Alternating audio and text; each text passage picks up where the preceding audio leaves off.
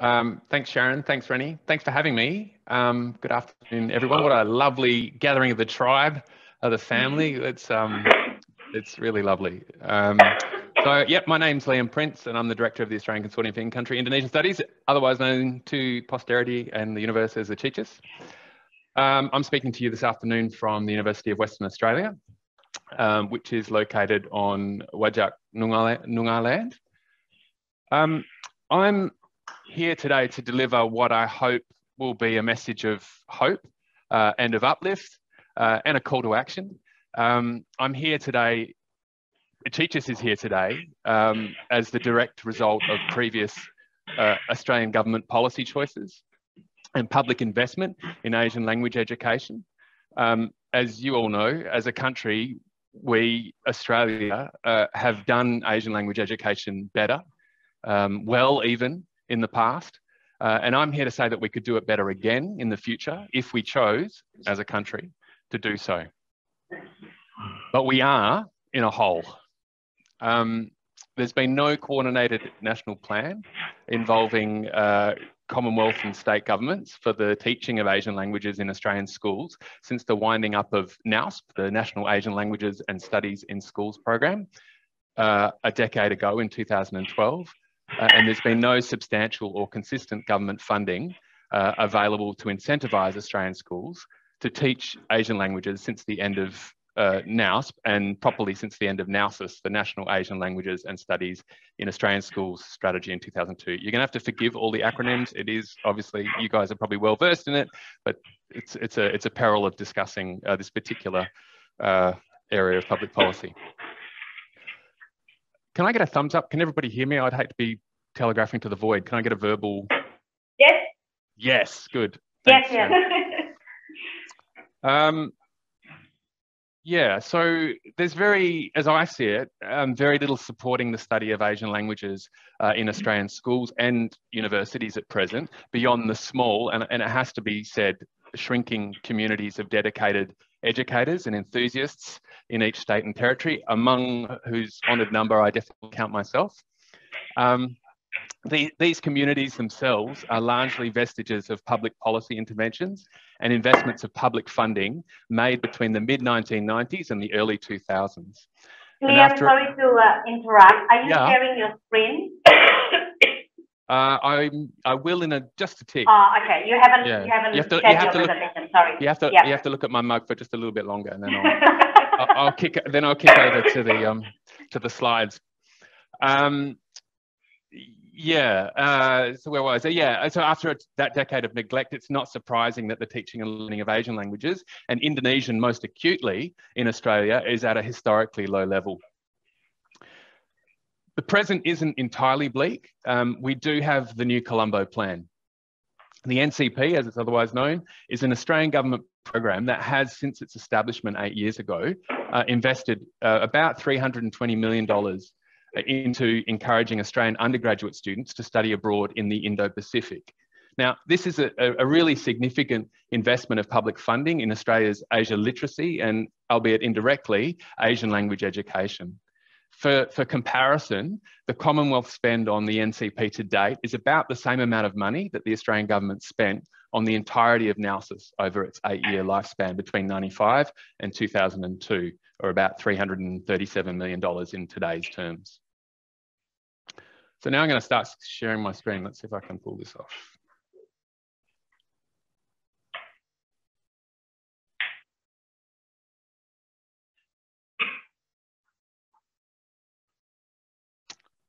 Can I get a verbal? I can see the slides. Yeah. Yeah, that's good. All right, give me a moment.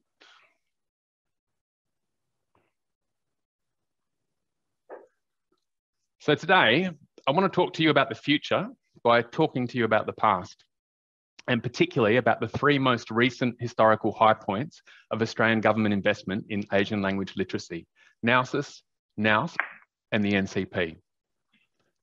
So, NAUSIS. What was NAUSIS? NAUSIS was the National Asian Languages and Studies in Australian Schools strategy, and it was launched in 1995. It was targeted at a national Australian school population of approximately 3.1 million students as of 1995. The scheme provided Australian government funding to primary and secondary schools for the establishment of language programs in 4 priority Asian languages: Japanese, Mandarin Chinese, Indonesian, and Korean. In total, over its 8-year lifespan, as I said, the Australian government spent $207 million on NALSIS, or in today's terms, $337 million. Peak annual Commonwealth expenditure on NALSIS was $30 million per annum, or $49 million in today's money, which equates roughly to a peak spend of about $18 per Australian school student per annum on Asian language literacy. So what did NALSIS do? In its first 3 years, between 95 and 97, NALSIS increased the number of government schools in Australia offering a priority Asian language by 44%, from 2,600 schools nationally in 94 to 3,700 schools in 1997. It increased the number of students at government schools studying a priority Asian language by 60%, from 324,000 students nationally in 94 to 518,000 students in 1997. This is a really remarkable achievement in just 3 years. There's evidence that this breakneck growth in the numbers of school programs and student enrolments wasn't sustained in the latter years of NALSIS, but these first 3 years of the scheme are testament to how quickly enrolment numbers can be turned around with adequate government funding. Reflecting on it in a speech delivered in 2005, the then Shadow Minister for Foreign Affairs and key architect of NALSIS, Kevin Rudd, described the program like this. He said that it was a fusion of political and bureaucratic willpower which came together to transform it from a strategy into a reality. Now, unfortunately, it was a fusion of willpower that didn't last very long. Commonwealth funding for NALSIS was cut at the end of 2002, a decision that led Rudd to write the following in a letter to the then Commonwealth Minister for Education, Brendan Nelson. I'll just let you read that while I just have a drink.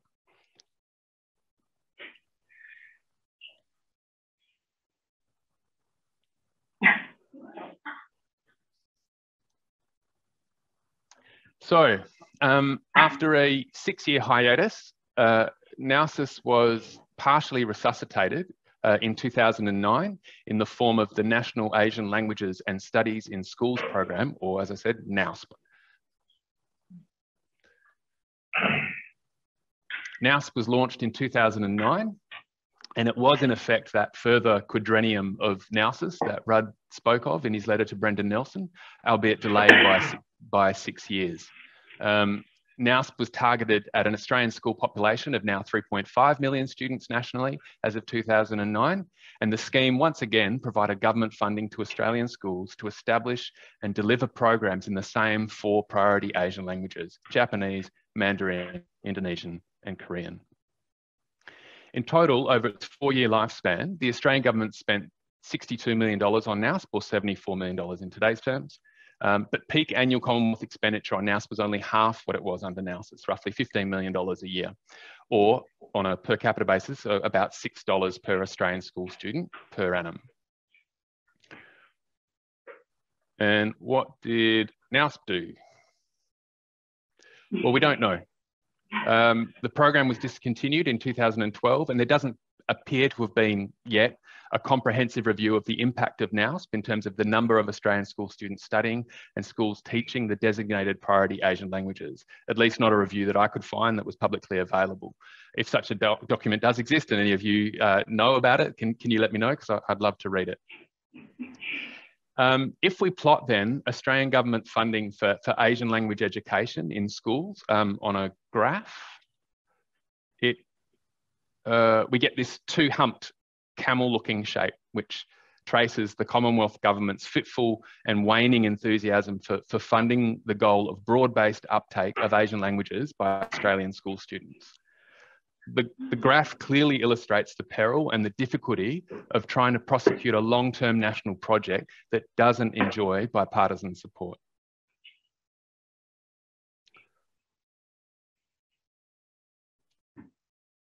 So I'd like now to illustrate to you the impact of NALSIS and NAUSP and their subsequent disestablishment by looking at the teaching and learning of Indonesian at Year 12 level in 2 states, Victoria and Western Australia.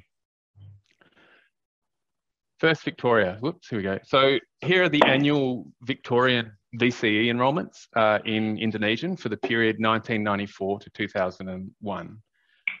This is what I was able to get from the Victorian Curriculum Assessment Authority, but that gives us a good, close to almost 30-year timeline.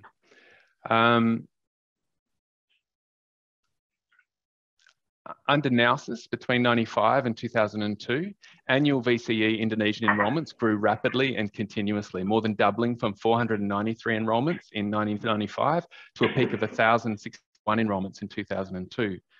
During the 6-year hiatus in Commonwealth funding between the end of NAUSIS and the launch of NAUSP, annual VCE Indonesian enrolments dropped by 33% to just 713 students in 2009. Enrolments rallied slightly in 2010, the second year of NAUSP, but overall it appears that NAUSP had a negligible impact on Year 12 Indonesian enrolments in Victoria. In WA, we don't have Year 12 data for the first 3 years of NAUSIS. I was unable to get that from the Curriculum Authority here in WA, but picking up the story from 1998, we see a huge 68% increase in annual Year 12 Indonesian enrolments in the latter years of NAUSIS. Let me do this. From 208 students in 1999 to a peak of 350 students in 2001. Numbers are already beginning to decline steeply during the final year of NAUSIS before cratering catastrophically during the 6-year hiatus between NAUSIS and NAUSP, falling to just 60 students in 2009. Enrolments then rally modestly under the second and third years of NAUSP before declining again in the program's final year. As for the number of secondary schools teaching Indonesian at Year 12 level, in Victoria, there were 37 Victorian high schools teaching Indonesian at Year 12 level in 1995. By the end of NAUSIS, this number has grown to 103 schools, and numbers actually peaked 3 years after the end of NAUSIS in 2005 with 116 Victorian high schools teaching Indonesian at Year 12 VCE level. That's almost a tripling of numbers over 10 years. Numbers then declined between 2006 and 2009. Once again, as was the case for Year 12 enrolments, NAUSP appears to have had a negligible impact on the number of schools teaching Indonesian in Victoria. Interestingly, the number of secondary schools in Victoria teaching Indonesian at Year 12 level has never, so far, dipped back below pre-NAUSIS levels, which suggests that NAUSIS was delivering of some lasting infrastructure and communities of educators in Victoria. As of 2021, there were 62 Victorian schools offering Indonesian at Year 12 VCE level. In WA, the number of schools teaching Indonesian at Year 12 level peaked 2 years after the end of NAUSIS in 2004 at 30 schools. Between 2005 and the second year of NAUSP in 2010, this number fell to just 13 schools.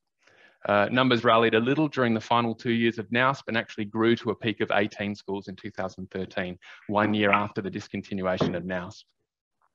As of 2021, there were 12 WA schools offering Indonesian at Year 12 ATAR level.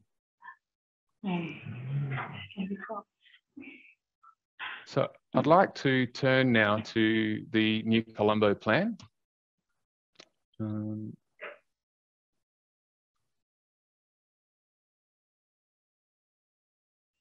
Okay.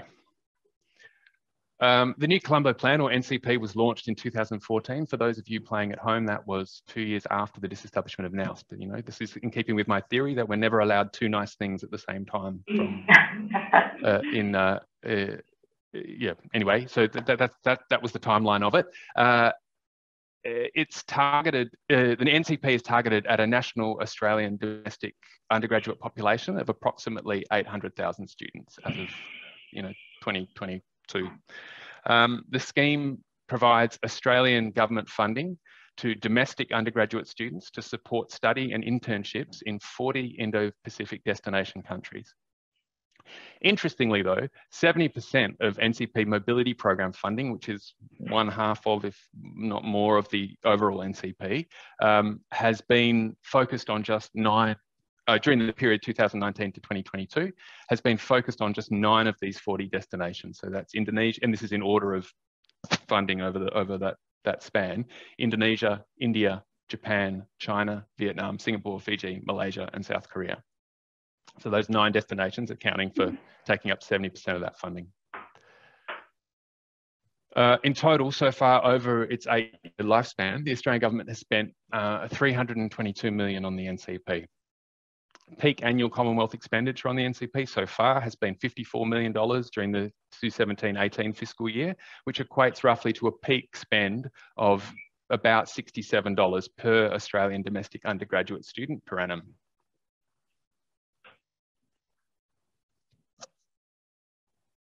So the NCP is a much more expensive program on a per student basis than was either NAUSIS at $18 a student or NAUSP at $6 a student, due to its targeting of a much smaller student population. That is 800,000 undergraduates, domestic undergraduates, versus 4 million school students. So what has the NCP done? In its first 6 years, between 2014 and 2019, the NCP has increased the number of Australian domestic undergraduates studying in the Indo-Pacific annually by 83%, from 8,500 students in 2014 to 15,500 students in 2019. It's nearly doubled the number of Australian undergraduates studying in Indonesia and India each year, and nearly tripled the numbers studying in Vietnam and Malaysia. And these are those achievements represented graphically.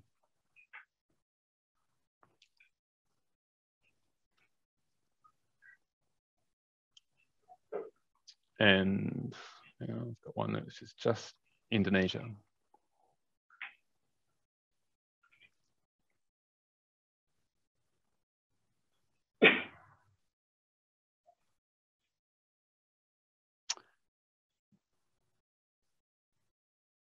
Okay, so that's the past and the current state of play: NAUSIS, NAUSP, and the NCP. As the country, these are the high watermarks, our greatest hits, if you like, in terms of public funding for the project of building Australia's Asia literacy, all to some extent illustrating the rapid national system-wide progress that can be made, and I would argue only made, through adequate government funding. Government funding isn't, in and of itself, sufficient to turn around, I don't believe, the current downward trend in Asian language learning in Australia, but history tells us it's a necessary condition. Any Australian government intent on seriously moving the needle on the number of students studying Asian languages at Australian schools and universities would at minimum need to restore public funding to something like the level that prevailed under NAUSIS between 1995 and 2002. That is about $71 million per year. So where to from here? What do we do now? Well, here's what I reckon. We need to create a national working group to begin drafting successor legislation to NAUSIS. For want of a better name yet, we could call it NAUSIS 2.0. I think we need to rally around the argument for reinstatement of funding for Asian language literacy of $18 per Australian school student per annum, the level that prevailed previously under NAUSIS. We need to secure a total funding commitment of $71 million per annum from a combination of Commonwealth and state and territory governments. It could look something like this. We could get lucky and get the Commonwealth government to fund the entire thing. If the Commonwealth government isn't coming to the party, then we could try a state and territory based approach, which might look something like this. Or perhaps we could convince the Commonwealth and state and territory governments to split the cost of NAUSIS 2.0, in which case it would look something like this. So many options. In conclusion, let me stop sharing this. Oh.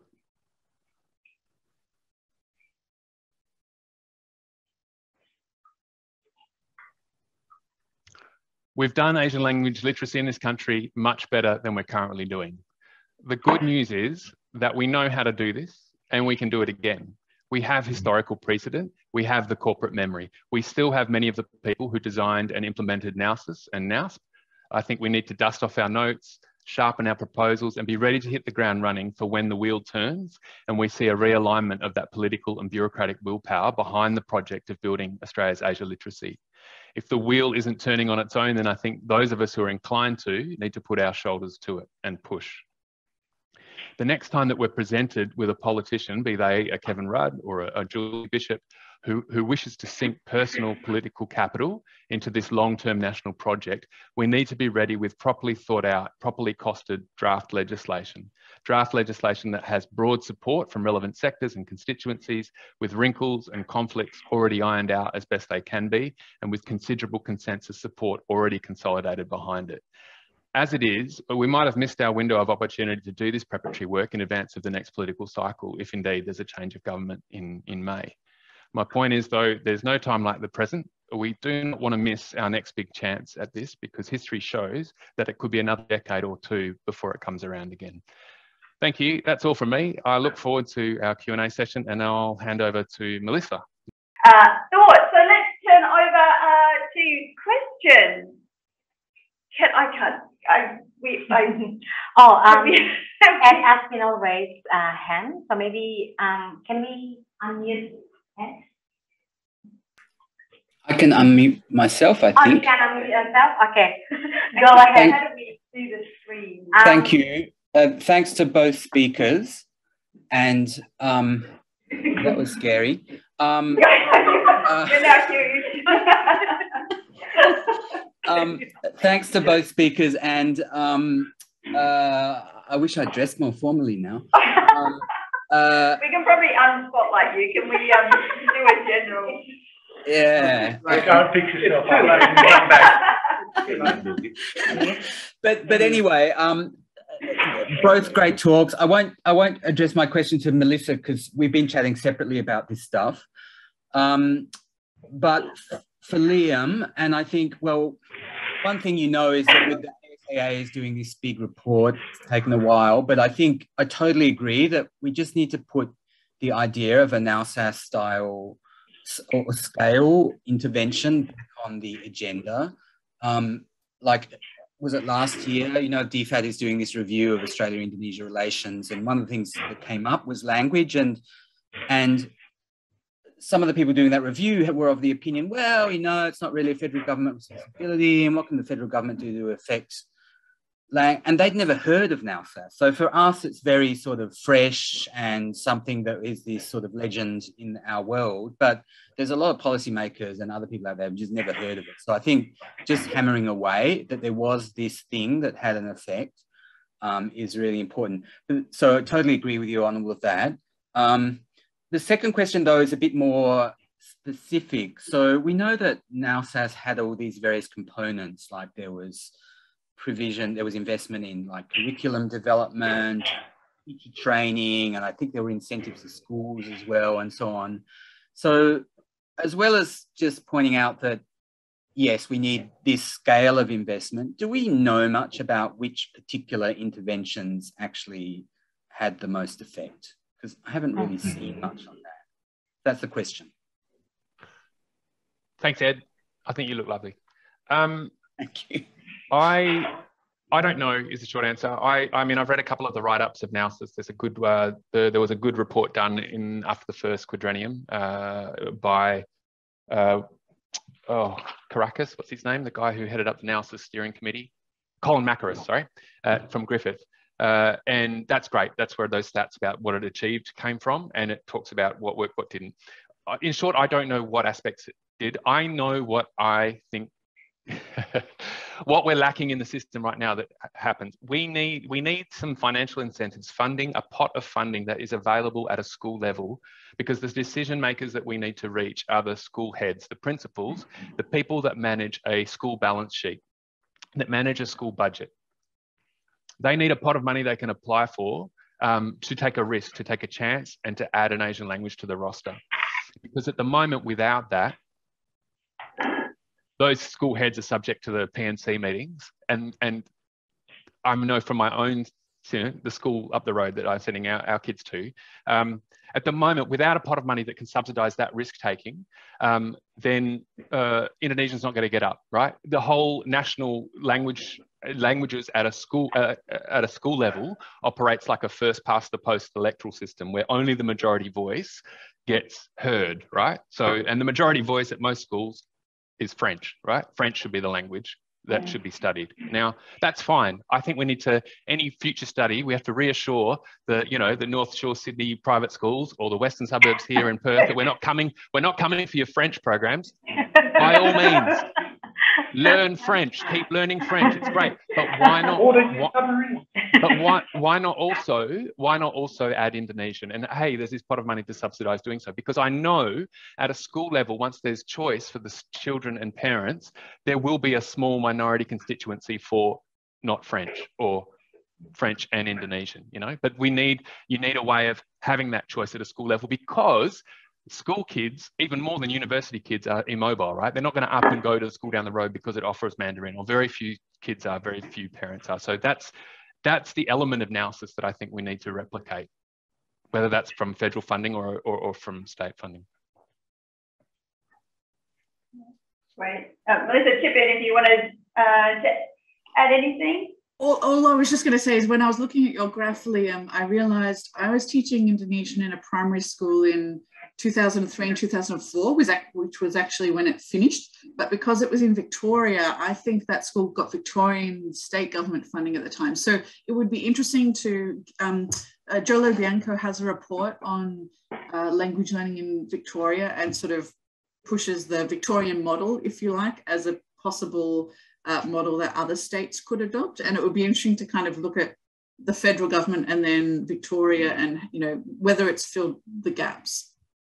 I'll just add, sorry, thanks, Melissa, but I think also, once you have that money, again, I want to emphasize it isn't just about the money, but it is a necessary condition. Once you have that quantum of funding that schools directly can access, and to take a chance and to add a program, what NALSIS clearly did was build an ecosystem, right, in which things like, I don't know, ACICIS could be born, right, or curriculum could be born, or the work that David Reeve and Julie Reid did about building curriculum.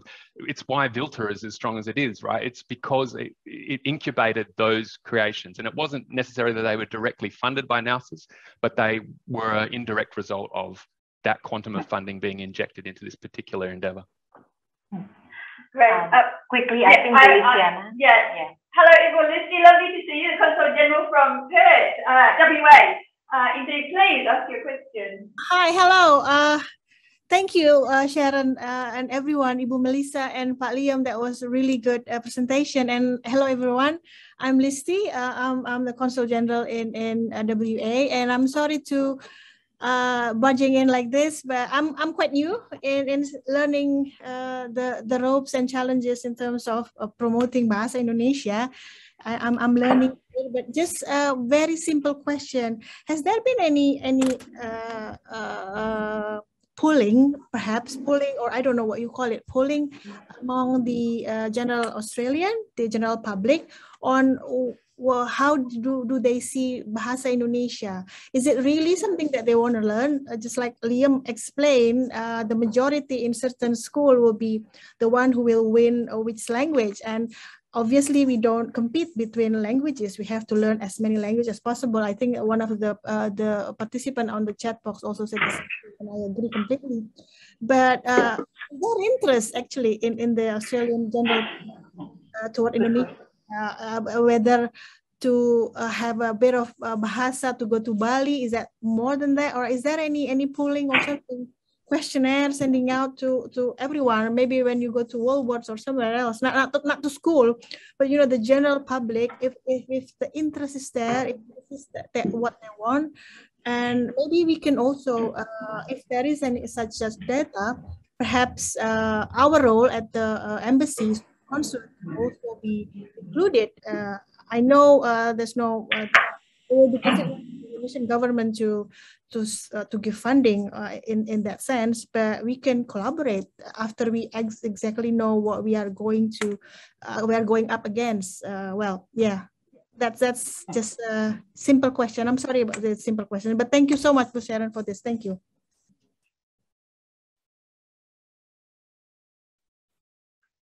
Brian or Melissa, do you want to jump in with any thoughts? Do you want to go? You want? I'll have a crack. Thanks, Bulisti. Thank you for the question. Look, I think we have to be honest and say that there's not a lot of organic demand for learning Indonesian in the Australian population, and there hasn't been historically. So any government intervention historically has been ahead of where the Australian population is. I think it's just a reality. Now, we've talked, Bulisti, and some of our conversations about what could be done. And I think I said kind of flippantly that the best thing that the Indonesian government would be to keep supporting, you know, Netflix and Spotify to kind of create all that beautiful cultural content coming through now, which might change that. And that wouldn't be, that certainly wouldn't hurt the cause. But I still don't think that more cultural cachet or cultural prestige behind Indonesian in and of itself would be enough to see those numbers, like in terms of enrollments, change that much, because we have the counterfactual. Actually, we have it in Korean. Like Koreans having a real cultural moment, right, in the West and in Australia. Now that we would, I mean, I've talked with colleagues here in Korean studies, you know, joking, we would kill for that kind of cultural prestige and over in Indonesian studies. And she said to us, well, we would kill for your networks and kind of established infrastructure, right? Yeah. So I think it's not enough. Like, it would help, but again, if you wanted to make systemic change around actually increasing enrollments in schools and also then by extension universities, you would also then need significant funding injection from somewhere, and historically that's been from the Commonwealth government, but some combination from the Commonwealth and state governments. Or I could say, look, we could just give up. The alternative is, right, we just accept that the notion of a broad-based uptake of Asian languages, and Indonesian in particular, was always a pipe dream, and it's now a busted flush, right? Like, right? But I am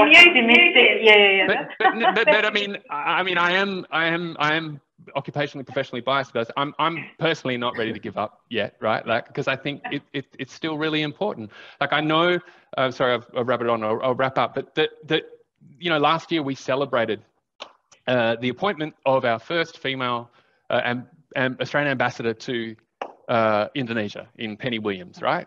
And at the time of her appointment, we all celebrated the fact that she had a working fluency in Indonesian, a professional level fluency in Indonesian.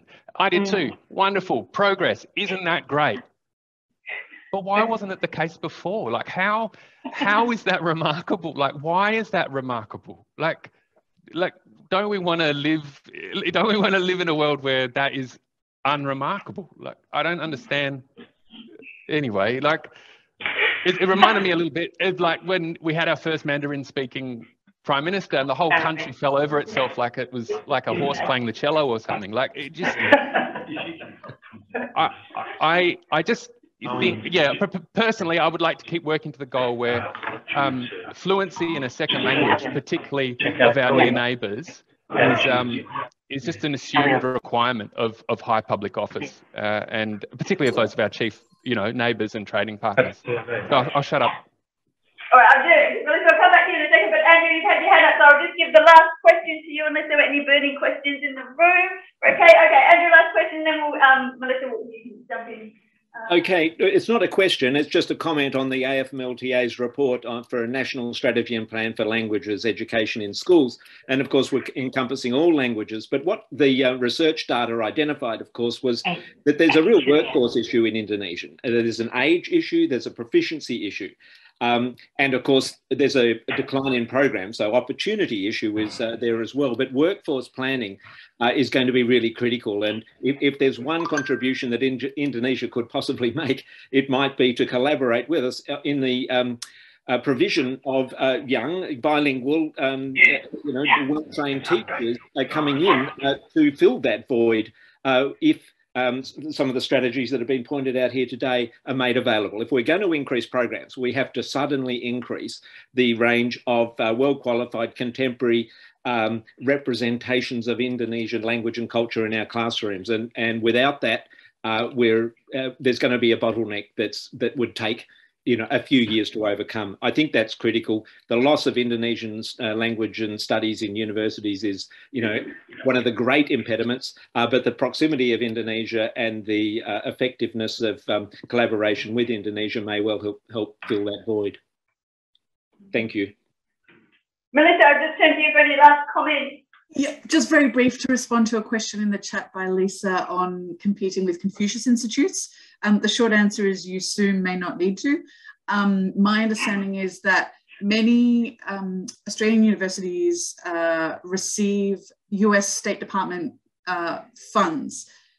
Last year, I think the US State Department made it a condition that if you receive those funds as a university, you cannot have a Confucius Institute. So in 2023, supposedly there is going to be a deadline for Australian universities in terms of whether they continue to apply for and receive US State Department funds or whether they keep their Confucius Institute.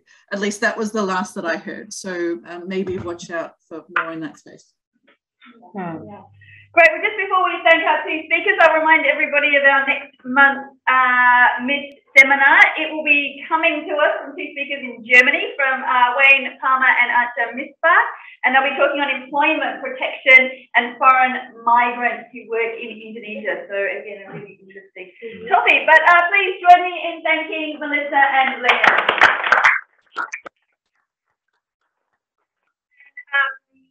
Mubarak Ramadan. Those of us not fasting here or have something, and then the rest of you, happy buka puasa. All right, thanks everybody. Hopefully see you next month. Thanks, everybody. Thank you.